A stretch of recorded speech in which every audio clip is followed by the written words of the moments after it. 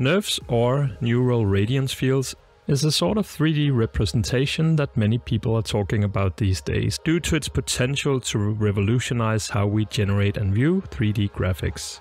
Luma is one of the companies working with this tech, and it takes only a single look at a NeRF capture to see its potential. Compared to traditional 3D scanning to polygons, NeRFs retain even the smallest detail of the scanned objects. So things like fur, foliage, and even surface reflections are captured much more faithfully. In this short video, I'll take you through the process of scanning a virtual environment made in Dreams on my PlayStation 5 and converting that video to a NeRF using Luma's website. This process should work with any tool that gives you a virtual camera, so you could potentially make NeRFs from games or from other creative 3D tools like Minecraft or Roblox. Lastly, I'll give you an example of how that NeRF can be used to create new content outside of your source software. I've booted up my PlayStation 5 and I'm in the creative tool Dreams, a 3D modeling package based on a novel 3D engine running on SDFs or signed distance fields. One of the key developers of the tech driving Dreams, Alex Evans, actually later went on to become a well-known developer in the NeRF space through his work with NVIDIA. Dreams is an incredibly fast tool to build out quick 3D scenes with.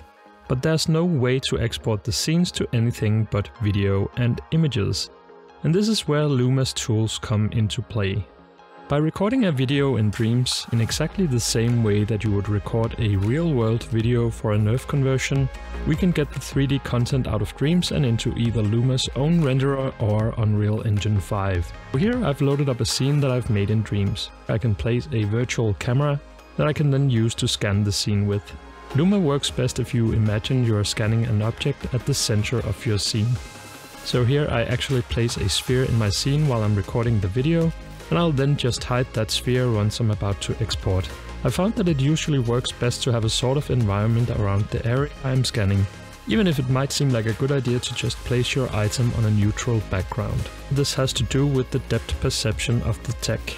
Without any foreground and background elements, it's difficult to judge the proportions of the object you're scanning.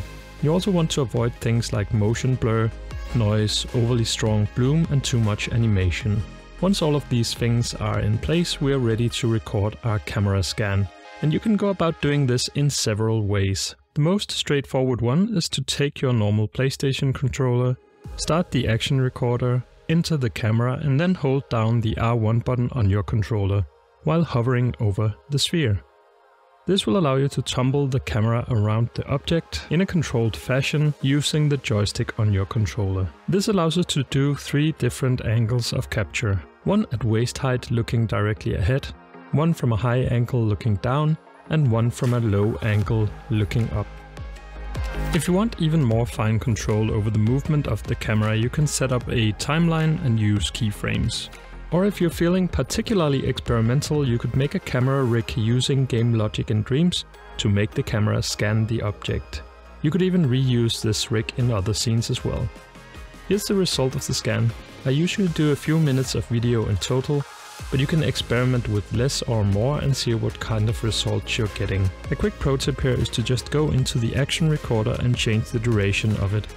This will result in a longer video for the NeRF capture. To get the video out of Dreams, use the built-in share function on your PlayStation. You can use a USB drive to get the video from your PlayStation onto your PC or Mac. Or you can install the PS app on your phone and set that to sync with videos and images captured on your PlayStation. Now head to lumalabs.ai and create a user there.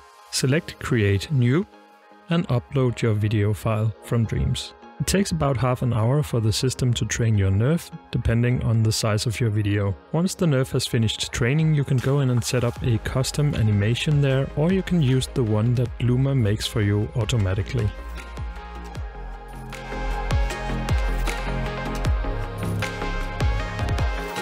You even have the option of exporting more traditional 3D models from your Luma scan, or you can export the Luma file itself and use that directly in Unreal Engine 5. I'll go into more detail about how you can use your Luma file in Unreal Engine in a future tutorial, but here's an example of what that looks like.